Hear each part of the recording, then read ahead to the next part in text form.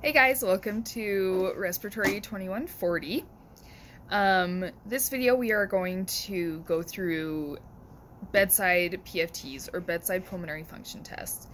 There are the big pulmonary function labs that do very thorough pulmonary assessments, but sometimes at the bedside we need a quick assessment to check the function of our patient lungs and also to assess the volume of what's going on with your patient. So in this video, we're going to go over 3 of them.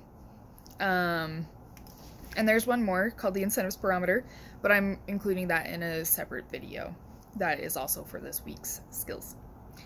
The first one we are going to, some indications that we might need to do a PFT, a bedside PFT, varies with each different pathology of why we're doing it. The NIF, the first one I'm going to show you. So this is a disposable. This is a newer variety. We have some of the old manometers in lab that we will show you. This is new and what we're going towards because we don't want to reuse as much equipment as possible to avoid infection control. So this is commonly used for neurological patients such as Guillain-Barré and myasthenia gravis. We want to be able to monitor a patient's diaphragmatic strength. We want to make sure that that diaphragm is functioning appropriately. We're getting the negative force we need to initiate a breath, so that if our patient is struggling with taking that breath in or weakening of the diaphragm, we know we need to intervene. You can, if your patient needs it, use nose clips if they're having a hard time coordinating, because a lot of this has to do with coaching. You have to coach your patient the best you can. So a few pieces to show you guys. We have the mouthpiece, where a patient will place their mouth.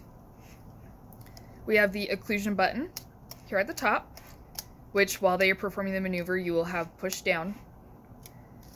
And then finally, we have the manometer here. So this one, since we are doing a negative force, this tells us our negative force for when our patient takes that breath in, so that we can assess the negative force of the diaphragm. Typically, negative 30 or more negative is the best range. That's where we want it.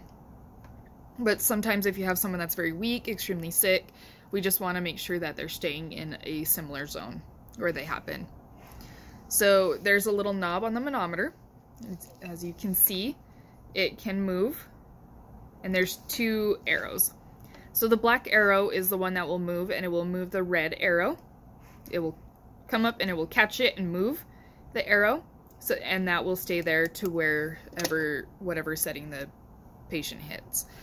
If we need to perform it multiple times, we'll use the same equipment on the same patient. You take the knob and you can adjust the red arrow back to 0 for your test. So when I do it, I like to really involve my patient, educate them, tell them why we're doing it, and then I'll tell them to, okay, take a relaxing breath out. This will be placed in their mouth, and they'll make a nice tight seal with their lip around there. And then either you, as the RT, can press the occlusion button, and then the patient will take the deepest breath in they can. I tell them, okay, take a big deep breath in as deep as you can. And then you can either hold there or up top here, either way. And then that will give us our negative force. So, for example, we'll do one. So we're all set. Our pressure gauge is to 0. We'll occlude and then tell the patient to take a breath out. And then take a big deep breath in.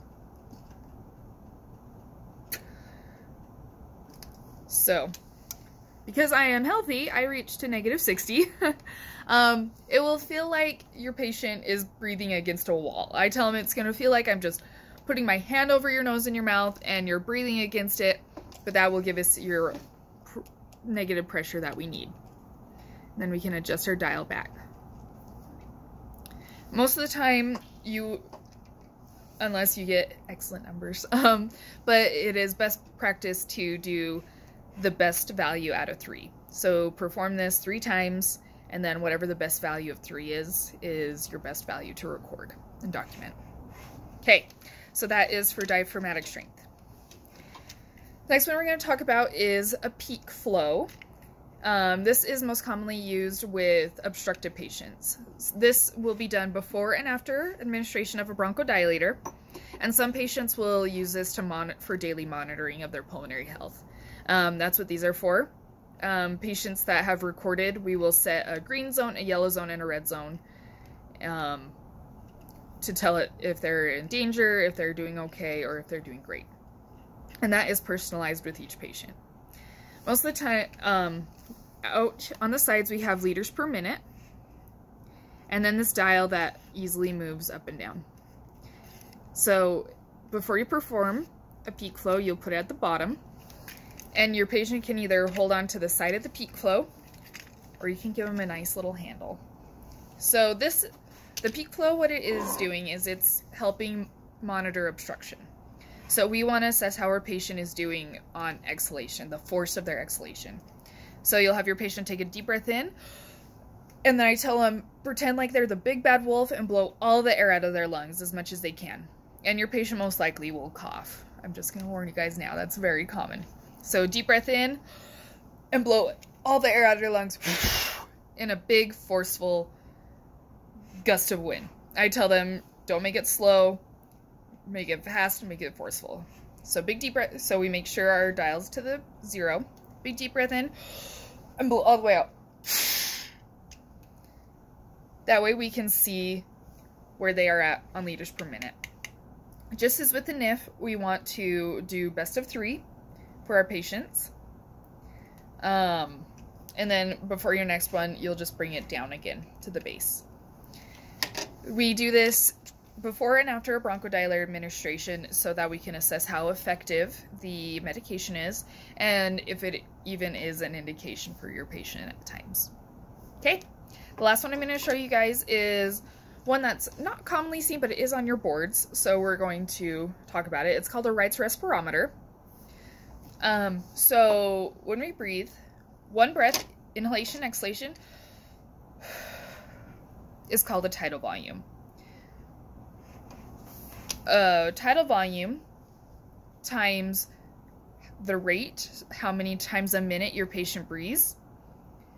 Rate times tidal volume equals minute volume. This will become a lot clearer when we get into mechanical ventilation. But what we're doing here is we are assessing the size of the tidal volume and the minute volume. You'll put a filter on the end of the corrugated tubing here. As you can see, it has a little arrow for exhalation, probably a little hard to see. The power button turns the Wright's respirometer on, and then this button resets it if we need to reset. So what you'll do is you'll have your patient have a filter here. They'll breathe for 1 full minute.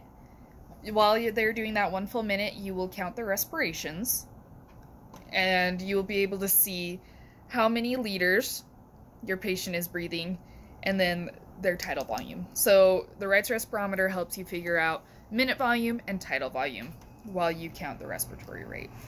We'll let you guys play with this one in lab. Again, it's not commonly used in the hospital because we have other means such as different equipment to help us monitor that, but it is on your board, so that's why we're going to get familiar with this. Okay, that is Bedside PFT for right now. Come with lots of questions and get ready to learn and get hands-on with the equipment. Okay, thanks guys.